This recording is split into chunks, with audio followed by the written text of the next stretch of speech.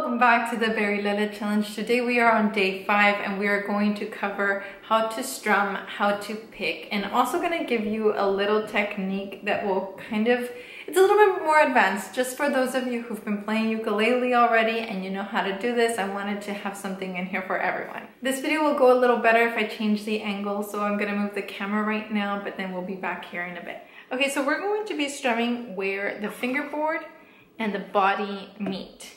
And one of the reasons we do that is because if we start strumming over here, our finger can catch because we have a sound hole. Maybe your ukulele is different and it doesn't have a sound hole here. Maybe it has it over here or somewhere else. But we're gonna start here because that's gonna help our finger just glide off. Now look at how I'm strumming, and I'm gonna give you a different option too. I'm going to pretend I'm holding something here. I think Katie from our music school called this the rooster position. So I'm borrowing that from Katie. So I'm gonna hold a rooster, but then I'm gonna close the hand. And now I'm gonna use just that finger on the side, watch, look up, to come down. Now, this is not really a strum. A strum is kind of like, it's just falling down. I'm not pushing in, look up here, I'm not pushing in, I'm gliding down. I'm falling that way. So, let the hand just do it effortlessly. It's really natural. Keep going. If you're doing this, your hand is too stiff. Relax it, pretend it's a fish, just like a dead fish. Okay, so I said I would give you several techniques. Some people like to strum with all the fingers, so they will hold the hand kind of like this and then go sideways. That works too. And then some of my beginners like to use the thumb like this, but it's really soft and you might get blisters here. So I don't recommend this one. I like the index. And going up, it's just the fleshy part of your finger. And by the way, my nails are like short on the fingerboard hand, long on the strumming hand. But if you have short nails, like you can still use the side of your hand and the fleshy part coming up. Like that's still an option to you. I just switched to show you from the short nailed hand. So let's strum open 4 times and then rest for 4 beats, okay? 1, 2, ready, go. Again, 1, 2, ready, go. And 1 last time, go.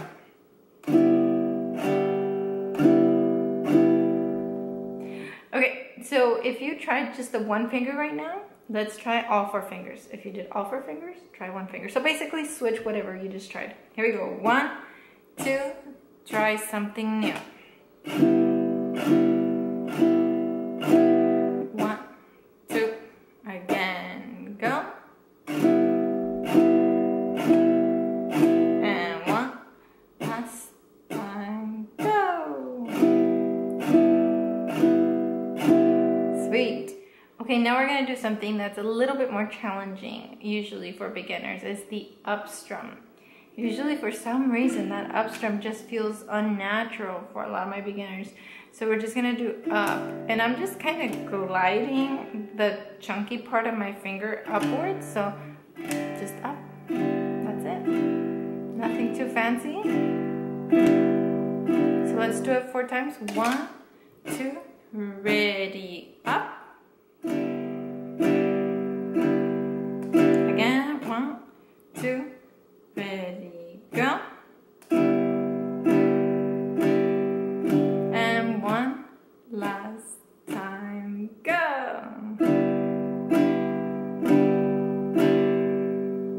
Very nice. As you're strumming, by the way, try not to hold the hand in a really stiff position. Like, I don't want this to be locked. I want it to be free and flowing. Like just relax and breathe, drop the shoulders, okay? So now let's go into picking, but let's take 2 deep breaths. Ready? Breathe in. Breathe out. Again, breathe in. Again, breathe out. Okay, I feel different already. Okay, so for the picking, we're going to do it at the sound hole. And please assign 1 finger per string. Okay, so we have the thumb, index, middle, ring. Okay, so now I want you to try thumb, index, middle, ring. Thumb, index, middle, ring. Go. Index, middle, ring. Thumb, index, middle, ring. 1 more. Relax, breathe. Breathe again. There we go. Try it again. 1, 2, ready, go. Thumb, index, middle, ring. Thumb, index, middle, ring. 2 more times. Thumb, index, middle, ring. 1 more. Very nice. Okay, so now we're going to try a picking pattern that's just the thumb and the index on the same string.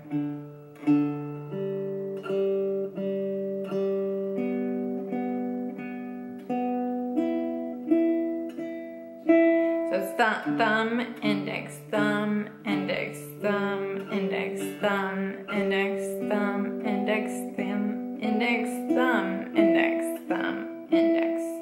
So we're going to use this tomorrow when we start doing our chromatic scale. So it'll sound something like this.